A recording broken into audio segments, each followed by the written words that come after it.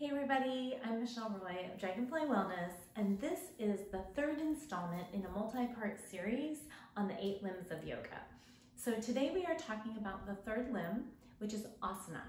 Asana means seat.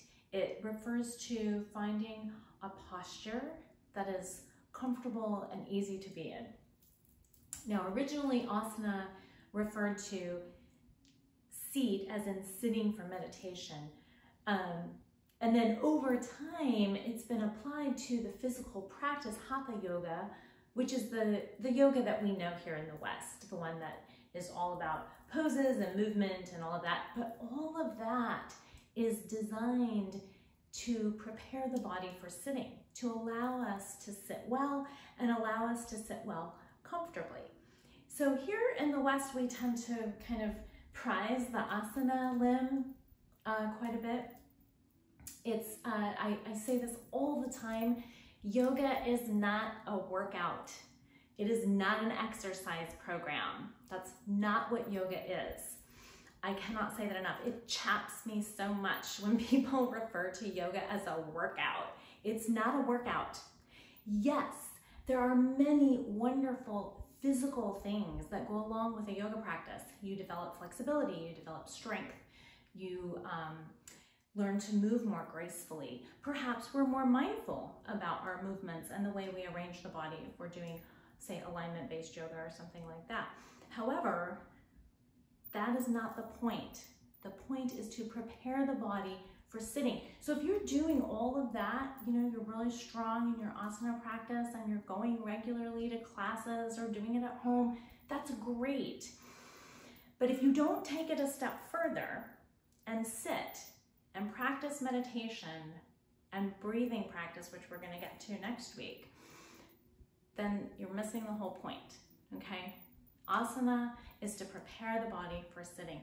Now, the other way that we apply the wisdom of the limbs, right? There's also always an abstract portion of this.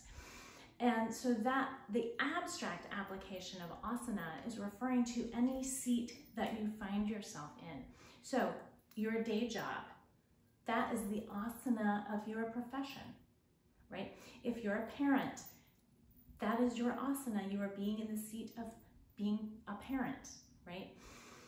If you are a healer of some kind, you take that seat. This is sort of akin to all the different hats that we wear, right?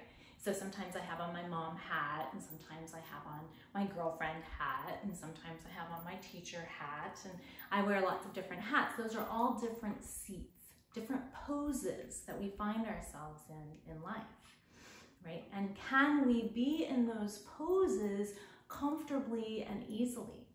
And when you find that you're not comfortable in those various poses, that's an opportunity to make changes, right?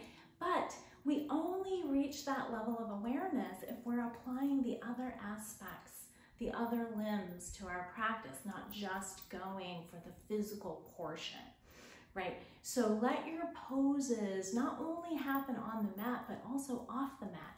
And ask yourself, am I comfortable in this asana? And if you're not, just like we do in a physical pose, perhaps we bring in support, props, things to support our practice. That's when we reach out to the proverbial village and say, help me raise my child, help me get to this appointment on time. That's part of recognizing that point of comfort in the asana, in your whatever pose you find yourself in, right? So there's your inspiration today, everybody. Pause and consider what seat you find yourself in, and can we be mindful about that? And next time you step onto your mat, can you recognize that that practice, that physical practice of being on your mat is serving you in a much higher capacity off the mat? All right, everybody. I will see you again next week with limb number 4. Thanks for tuning in. Namaste.